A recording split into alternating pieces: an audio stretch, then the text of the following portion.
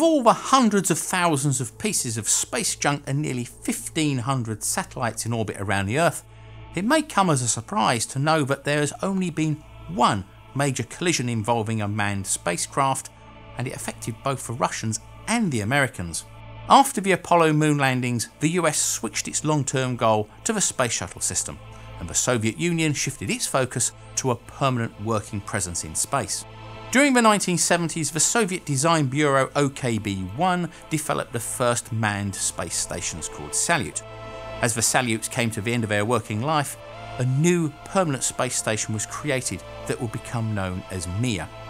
To the men and women on board, Mir was in many ways a world away from Earth, above which they passed more than 15 times a day at an altitude of 230 miles or 360 kilometres.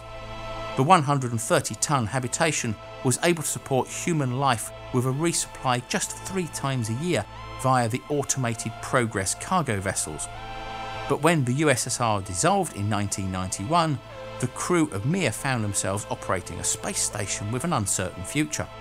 Mir went from a Soviet space station to a Russian space station, and just as the Soviet Empire fell away leaving just Russia, so did the budget for space programs like Mir, and the newly formed Russian Space Agency was hamstrung by lack of funds and infighting between the powerful design bureaus. This scared the Americans. If the Russian Space Agency failed, there would be a lot of highly qualified but unemployed rocket engineers looking for work, and countries like Iran and North Korea would be more than willing to give them new jobs. In June 1992, the new Russian President Boris Yeltsin and the US President George H.W. Bush announced a program of cooperation between the two nations. Basically, the US would supply funds to keep the Russian Space Agency afloat, and the Russians would share their expertise in long-term manned space operations. They would also allow regular space shuttle missions to visit and service Mir, and in addition NASA would fund additional space station modules which would otherwise have been scrapped. One of these was named Spectre and was docked with Mir in 1995. Originally a US military project to test anti-missile defence systems, Spectre was reconfigured, adding 700 kilos of American equipment and instruments, and would also become the living quarters for visiting American astronauts arriving on the shuttle. The Spectre module would also help keep the lights on. Mir was suffering from electrical shortages due to its ageing solar panels. A second row of solar panels replaced Spectre's original military hardware, doubling the total power generation. By February 1997, Mir had already exceeded its expected operational life of 5 years twice over, but the Russian space station apparently still had a future. However, astronauts arriving with Expedition 23 were immediately met with a reminder of Mir's ageing systems. As their Soyuz spacecraft approached the station, the automatic docking system was misaligned. With seconds to go, the module commander had to override the automatic controls and dock the Soyuz manually. Mir's automated docking system, known as KURS, had become a concern.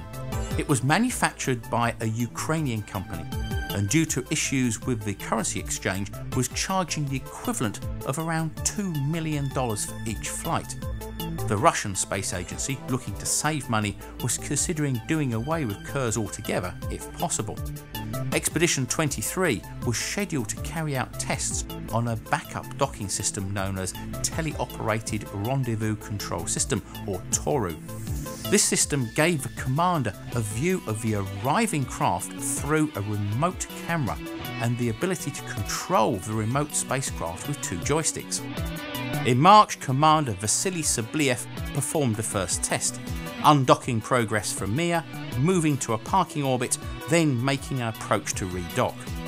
However, the Toru screen just showed static, and the crew could only gaze through the windows as the dark shape of Progress sailed past just 200 metres away. Afterwards, Moscow ground control identified the source of the interference as the antenna for the KURS automated docking system, which provided Toru with range telemetry. They decided that on the next test they would switch off the antenna, and the crew would instead track the cargo vessel through the station's windows using a handheld laser rangefinder and a stopwatch to find its speed and distance. Part of the crew on the day of the test was the British-born American NASA astronaut Michael Foale. On June 25, 1997, Sobliev was ordered to carry out the test. This time, the remote camera feed was working. The cargo vessel was in a parking position about 5 kilometres away. The first problem the crew had was just locating the vessel. Then, after initiating the vessel's approach, they had no measurements of how far or how fast it was travelling.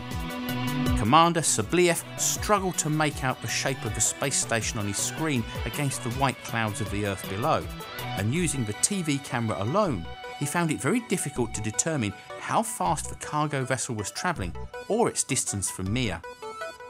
To try and work out the speed and distance, Michael Foale was given a laser rangefinder and told to look out for the supply ship, but his line of sight to the vessel from Mir was obscured by the solar panels.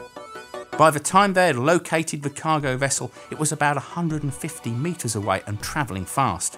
Sobliev applied the braking thrusters, but the craft was travelling too fast to stop in time. As can be seen in this footage of a remote camera view, Sobliev is heard telling Michael to get out and go to the Soyuz return craft as the cargo vessel approaches. As the cargo vessel sailed past the docking port, it hit a solar array, then the Spectre module, breaching the hull. Inside Mir, decompression alarms sounded and the whole station rocked and entered a slow spin. If the crew could not contain the breach, they would have less than 30 minutes of air left and they would have to abandon the station. They scrambled to cut the cables through the hatch to Spectre and eventually sealed off the module. But that wasn't the only problem. Mir was now spinning because of the collision and the solar panels were moving away from the sun, and soon the power would fail.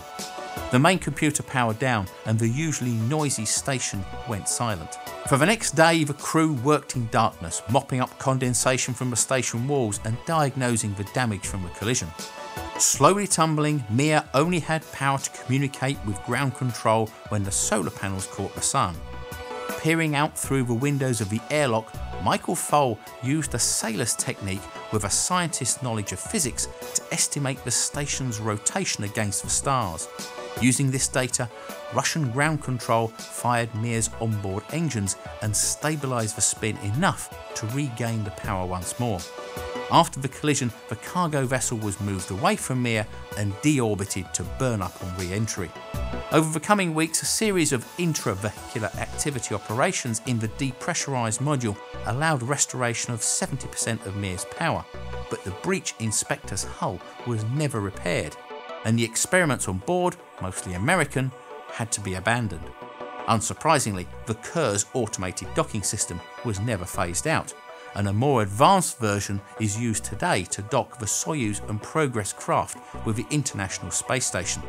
Mir lasted until March 23, 2001, when the funding for the new International Space Station forced the Russian Space Agency's hand to abandon the ageing Mir.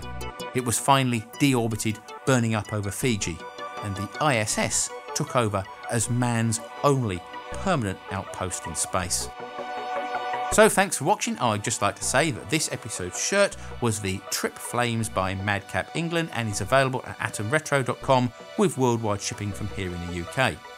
We also have the Curious Droid Facebook page, the link is in the channel page. And I'd also like to take the time to thank all of our Patreons for their ongoing support, and if you would like to support us, then please visit our Patreon page in the link showing. So as always, thanks for watching, and please subscribe, rate and share.